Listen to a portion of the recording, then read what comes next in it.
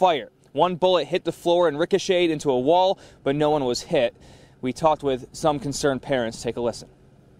Well, it's scary. You know, it's not something you hear about it on the news a lot, but it's scary to think that it's happening at your school. Well, something bad could have happened. Thankfully, nothing did. Now, deputies did arrest that student and took him to the hospital for some pre-existing medical issues, but he's going to be okay. He is facing multiple charges, including domestic violence and attempting to disarm a police officer. This student is expected in court today. Reporting live at Oxford High School, Brian Abel, 7 Action News. All right, thank you, Brian. 5:08 is the time now. Today is a critical day for public schools across the state. It is count day for nearly 900 districts and charter schools. Parents, very important that your kids are in class today, and that's because it is one of only 2 days during the school year where attendance determines how much state aid each school receives for the year. Now, today's count will be making up 90% of this year's funding. The other count day in February will account for 10%. Also happening today, a lot of Michigan students will bypass buses and take part in a very special day. More than 300 schools are expected to participate in the annual Walk to School Day. The event encourages kids to stay healthy, and it also helps parents determine safe routes to class. Teachers and community leaders are also planning to join in. 5:08, direct targets still ahead. The two Midwest states that saw the brunt of the politically divisive Facebook ads linked to Russia. First, we do want to take a live look over Southfield for you. There's the quadrangle at Lawrence Tech lit up there in the circle. Of course, we're going to have your weather and traffic with Keenan and Anne-Marie coming up in 7 minutes or less. You're watching 7 Action News on this Wednesday.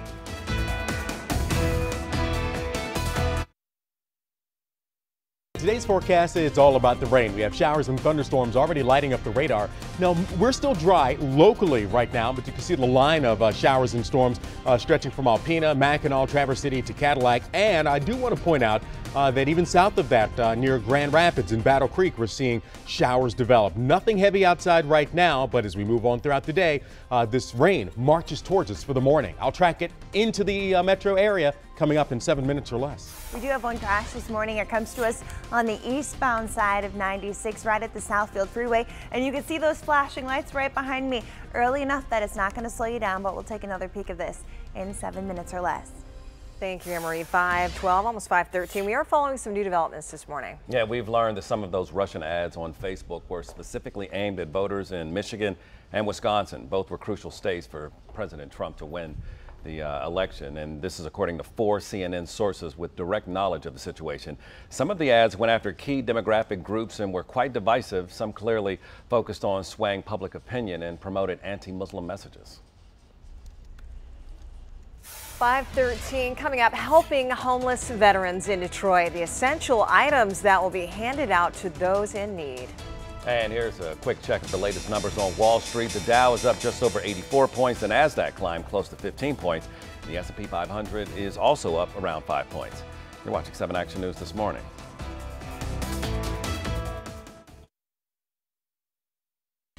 All right, welcome back. It is 5:16 as we take a live look over Ann Arbor on this Wednesday morning. Keenan, the temperatures that we're having right now, is it too early to link those to a warmer winter?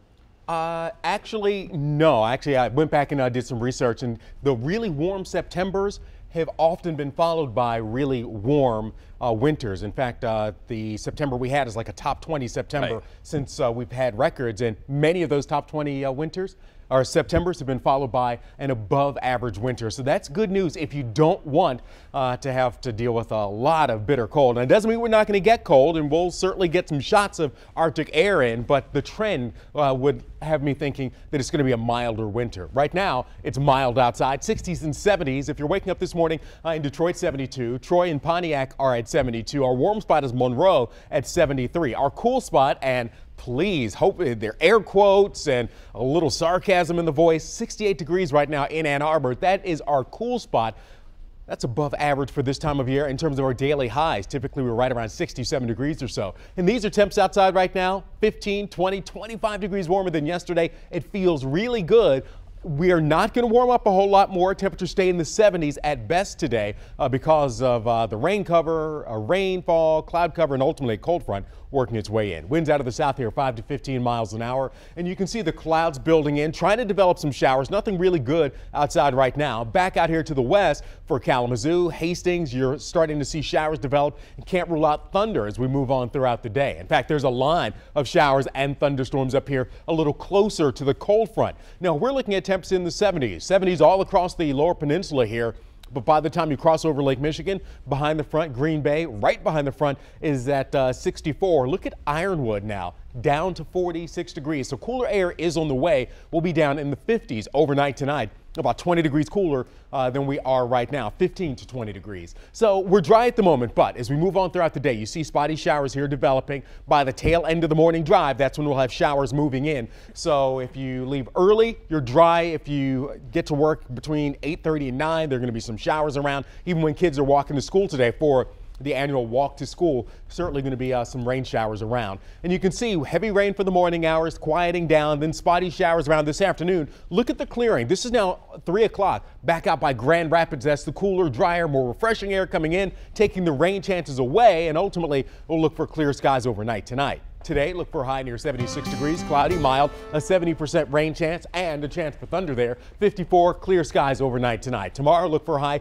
near 74 degrees, mix of sun and clouds. Rain back for Friday, 50% chance at rain with a high of 68, a 60% chance at rain on Saturday. Also, rain around for that Michigan State game.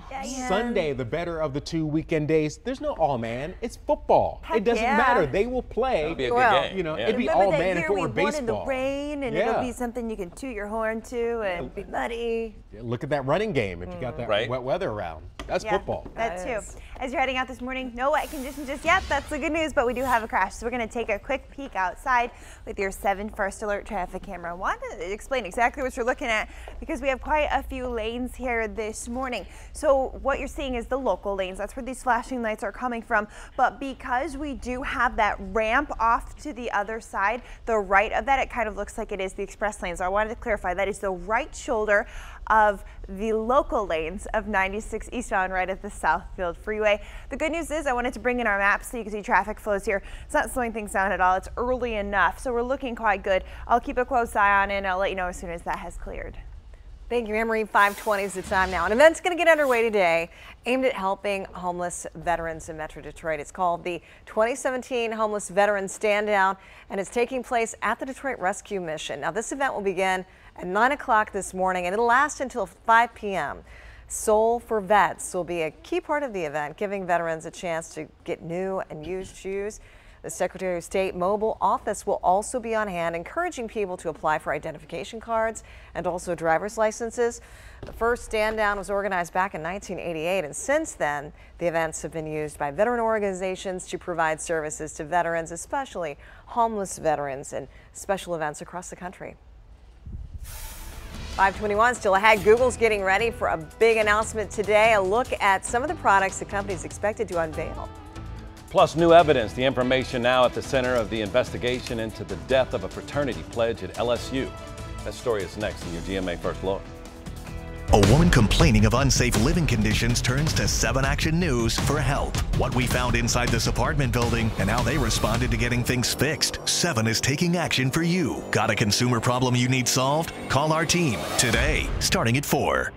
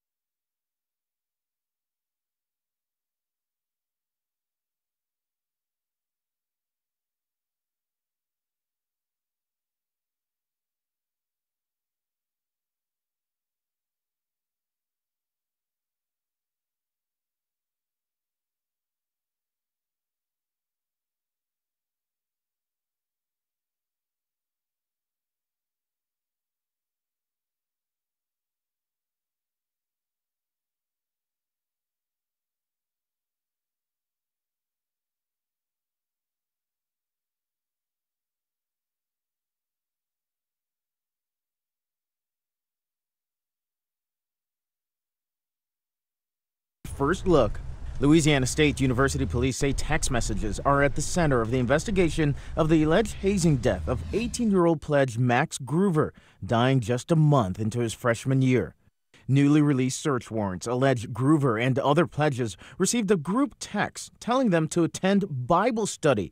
All of this at the frat house. Now, police say that was code for a kind of question and answer session. Wrong answers meant more alcohol. Investigators say, according to several witnesses, the pledges were forced to drink in excess.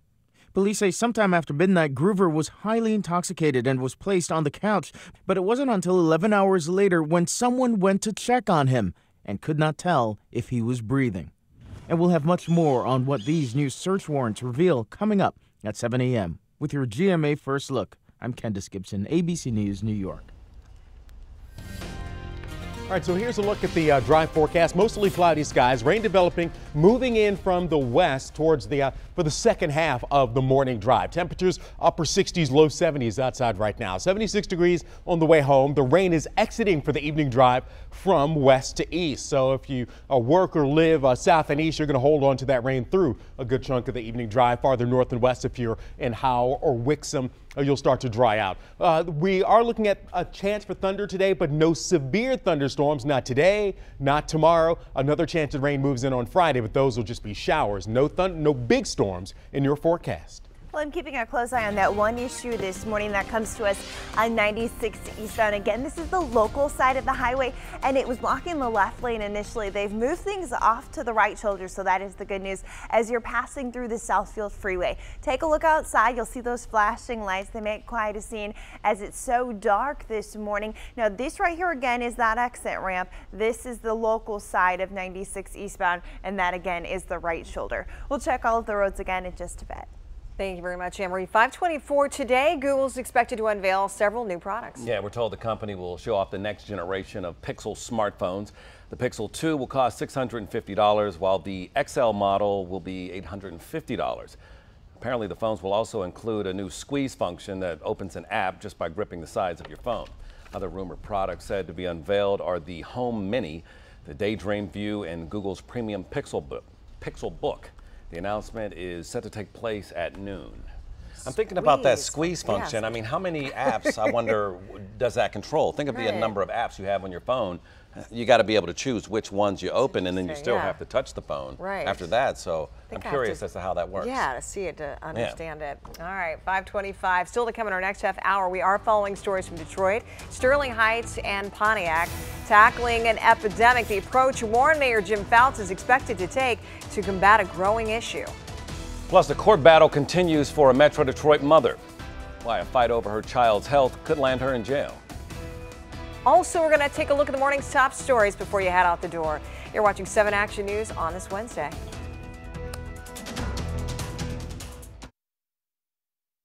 For you, 7 Action News starts right now. Welcome back. Thanks for joining us. It is 5/29, October 4th. Time to get you caught up in the morning's top stories. We start with 7 First Alert meteorologist Keenan Smith. When's the rain going to move in, Keenan? Still a couple of hours away, but by the end of the morning drive, we'll have some of those showers wetting our doorsteps here. You can actually see the line of showers and thunderstorms stretching from Milwaukee up through the northern lower, but we do have some development back up by Battle Creek and Grand Rapids. Some of those are the showers that'll come working in. Right now, though, still clear. Trying to develop a little shower or sprinkle here, but nothing that's going to slow you down if you're stepping outside in short order. 60s and 70s outside, Adrian 69, Ann Arbor 68 degrees, in Detroit we're at 72. The weather impact today, we're going to put it in the moderate zone. Rain chances develop. Rain is likely. Thunderstorms are possible. No severe weather outside, just slowing you down by keeping the roads wet throughout the day. Look for a high of 76. Fortunately, no wet roads at this point, but we do have a closure as you were heading out. We brought this to you as breaking news yesterday on Action News at noon. We had a truck, another truck hit a bridge. Yes, this time in Detroit, and it's the Junction Street Bridge. You can see it's shut down right here. The good news is I-75 has reopened under that bridge. For the time being, you'll want to use Clark or Dragoon and Livernois. Just a reminder, those are one-way streets, so you'll have to use one or the other as you're heading out this morning. That's our major issue and our major problem this morning. We'll check the roads again in just a bit. Thanks, Anne-Marie. The girlfriend of the Las Vegas shooter, Mary Lou Danley, she flew into Los Angeles from the Philippines last night, and she was greeted by FBI agents eager to find out what she knows. She's now named a person of interest. We'll have much more on this story in just a few minutes, including a look at dramatic body camera video from responding officers showing the moments they search for the gunman. 2 people are accused of keeping a disabled woman locked in a shed to sell her for sex. Investigators say Misty George and Michael Welch of Macomb Township are charged with human trafficking and prostitution. They're accused of taking out ads online, and investigators say they forced the woman to have sexual encounters with men for money. She was kept in a shed. We're learning more this morning about what happened moments before a gun went off inside a school. A struggle between a student and an Oakland County Sheriff's deputy led to the firearm going off. This happened at Oxford High School Tuesday afternoon. The teen is facing multiple charges, including domestic violence and attempting to disarm a police officer. Classes are expected to go on as scheduled at the school today. Well, today is school count day in Michigan, a big day for students to be in the classroom. Attendance helps determine how much state aid schools will receive for the year. Today's count will make up 90% of this year's funding. The other 10% is determined by the first count day in February. 5:32, and right now we want to update you on the massacre on the Las Vegas Strip. This morning, FBI agents are focusing on the shooter's girlfriend, Mary Lou Danley, to find out what she knows. They met her late last night at LAX when she got off a plane from the Philippines. They have several questions for her, including why the gunman recently sent $100,000 to the Philippines. President Trump and First Lady Melania Trump will be spending today in Las Vegas. They're going to meet with survivors, and they're also going to recognize heroes. The Daily Mail released pictures from inside of the hotel room showing guns and ammunition everywhere. Police confirmed they're real. The fact that he had the type of weaponry and amount of weaponry in that room, it was pre-planned extensively. For this individual to take it upon himself to create this chaos and harm is unspeakable. Police say they found nearly 50 guns in the hotel and at his home, along with thousands of rounds of ammunition. The coroner clarified that the 59th person death toll includes the gunman. Well, this morning, police body camera video shows us the tense moments as police officers scoured the area for the gunman. Investigators released this video last night, and you can see officers duck down behind a wall that faces the Mandalay Bay. That was right after the first round of near constant gunfire from the 32nd floor. It was absolute chaos. Hey, you guys, get down! Go that way! Get out of here, there's gunshots! Now, later in the video, the officers hide behind a patrol car. The undersheriff narrates the video saying they're trying not to get shot, and you can barely hear them over the hail of gunshots. And this is a story we'll, of course, continue to stay on top of. You can count on 7 Action News on air, the 7 app, and WXYZ.com for continuing coverage of the massacre on the Strip. Well, this is a story we've been following from the very beginning. Vaccinate your child or go to jail. That's the choice today for a mom in Ferndale after a judge's order. Now, 7 Action News reporter Brian Abel is live for us this morning to get us up to speed on where the story stands now. Brian. Yeah, Rebecca Brado will be in jail this morning if she does not vaccinate her child. This according to an Oakland County judge. Now, the mother of 2 has been caught in both a custody as well as a differing of opinions between her and her ex-husband over their child and his vaccination plan. One of the conditions of Brado getting primary custody, she must vaccinate. Brado says this isn't about pro or anti-vaccinations, but rather a mother's choice of what's best for her child. She says she's done the research and was initially vaccinating her son and spacing out the injections, but stopped at the group vaccine phase. Her ex-husband was initially on board when they were still married, but that changed, and Brado has been weighing her legal options ever since the judge's order. In Michigan, it's one of 17 states that does allow religious, personal, or medical exemptions for parents who choose to delay or skip vaccinations, but according to court documents, the child's father wants his son vaccinated. Brado said she'd rather sit behind bars and stand up for what she believes in than give in to something she strongly doesn't believe in.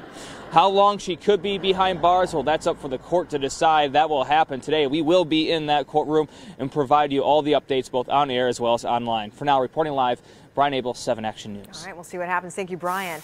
We do have some new information coming in this morning about 2 men accused of carjacking people near the MGM Casino in downtown Detroit. And the men are now behind bars. Police say these guys, Kenneth Gardner and Damon Washington, deliberately caused car crashes to steal the vehicles. This happened 3 times last week, police say. Surveillance video showed the suspects in a red Dodge Charger following people as they left a casino on 3rd Avenue. Police say that video also showed the license plate, which helped them track down the suspects.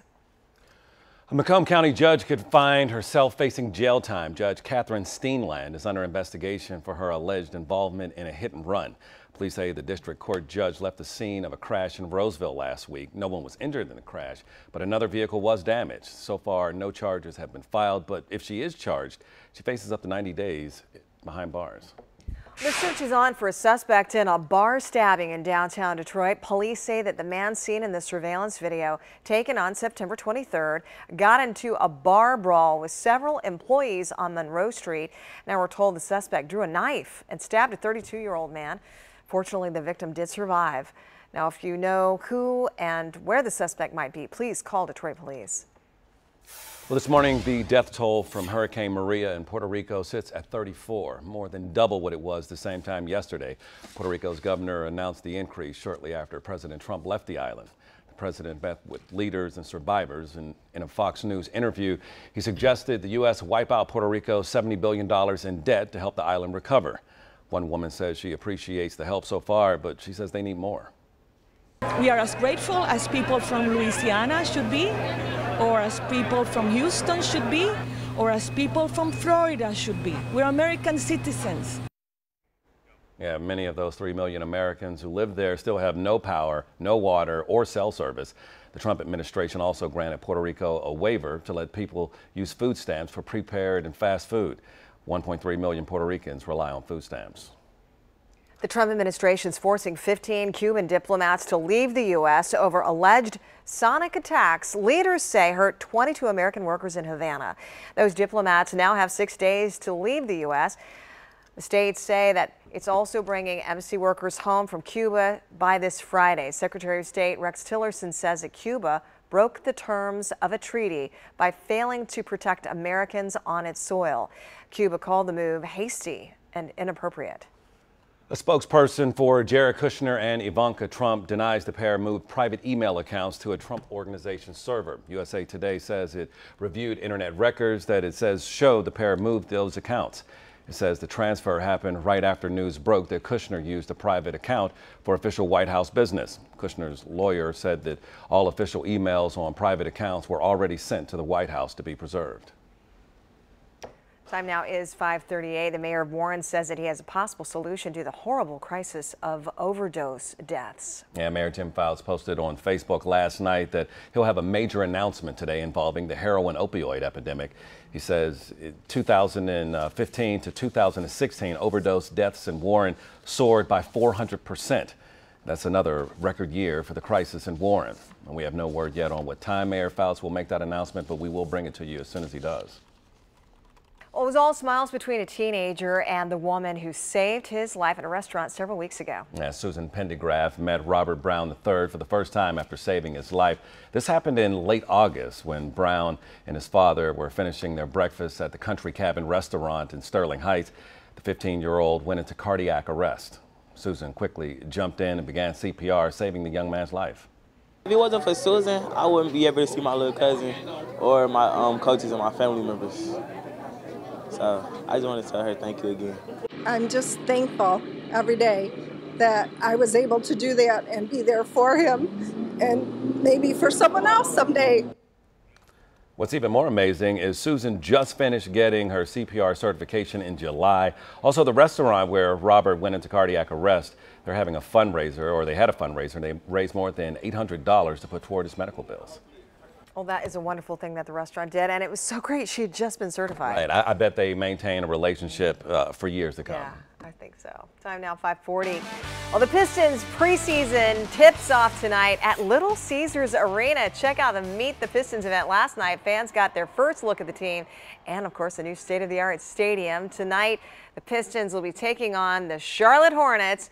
The Atlanta Hawks will be in town on Friday, and the Indiana Pacers will come on Monday. Now, you can still get tickets for all 3 preseason home games. Game time for all of them is 7 p.m. 5:40 still ahead, getting ready for the rivalry, where you can hear from some Michigan and Michigan State greats ahead of the big game. Plus, Ford says they'll slash costs, all while focusing more on electric vehicles. What this means for consumers and workers. Next, we'll take a closer look. And although 7 First Alert radar is becoming more and more active, the roads right now are still dry. Temperatures are near 70 degrees, mostly cloudy and quite mild. We'll track the rain and thunderstorms from the west side of the state into Metro Detroit in 7 minutes or less. Good deal. First, we do want to take a quick peek out at the roads for you. This is I-96 and the Southfield Freeway right now. No issues to report here, but Amory LaFlame is tracking at least one big problem this morning, and any other accidents. She'll have an update in 7 minutes or less.